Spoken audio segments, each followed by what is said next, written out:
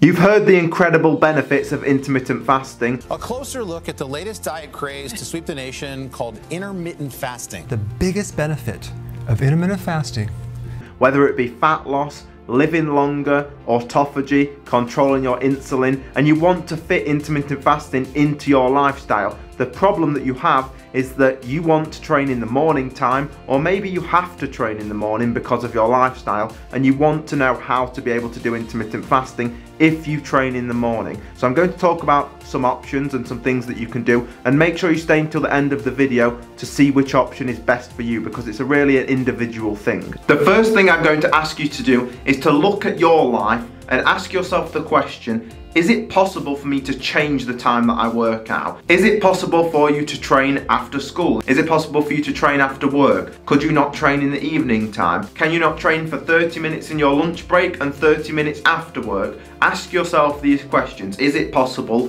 for you to do that? Because if it is, that is the thing I would recommend you do, is just train in the evening time. If you like to work out in the morning because you feel better, well then you can do a different kind of workout. Just don't lift weights in the morning. You could walk to work or go for a 20-30 minute walk before you go to work. If you like combat sports, do 10 minutes of shadow boxing.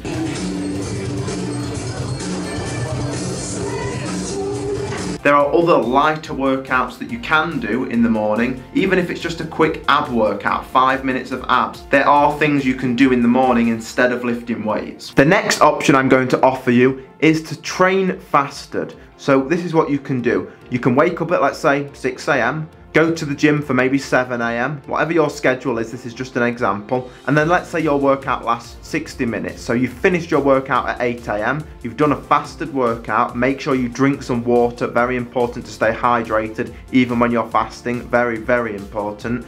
And then after that workout, eat immediately afterwards. Protein, carbohydrates, done. Just like that. And although you're not going to be fasting longer into the day, doing a fasted workout does make you feel incredible in the morning. I love a fasted workout. You feel so much more energized when you do fasted workouts, and that is what I would recommend as a second option. So the third option, and the thing that I'm not going to tell you to do, absolutely do not do this under any circumstances. And I've heard other popular guys actually recommend this, which really boggles my mind, and that is training fasted and then eating later in the day. So you might train at 8 AM and then not eat until 2 PM. That is absolutely ridiculous. It's the worst thing you can do. And people might argue about the anabolic window, needing to eat protein right after your workout. And let me clear this up for you guys, because this is why people make mistakes on this information.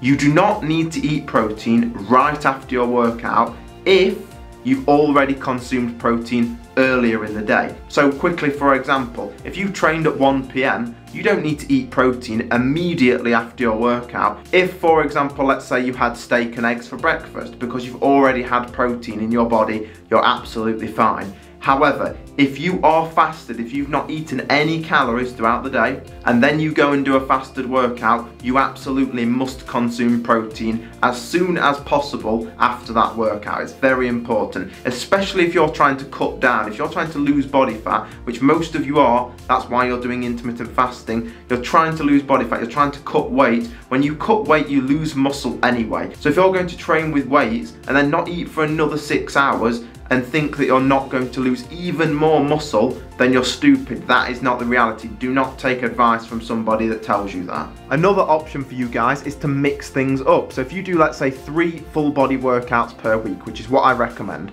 So let's say you train Monday, Wednesday and Friday, just for this example. Well, maybe on Monday you do a fasted workout and then you eat immediately after. So we use that example where we go to the gym at 7 AM and then eat right after that workout. And then maybe on Wednesday for your next workout, maybe you have time to train later in the evening. So then you can fast, break your fast, and then later in the day do your workout. And then on your Friday you can choose one of those options. You don't have to fast every single day. So you can just fast a few days per week when it's convenient for you to do so. The video that is on the screen right now, guys, click through and watch on that video. It's very important that you do that if you're interested in intermittent fasting. In this video, I'm going to talk about how to make fasting easy, because fasting can be very difficult if you make it difficult for yourself, and it can be very, very effortless and a part of your lifestyle if you watch this video.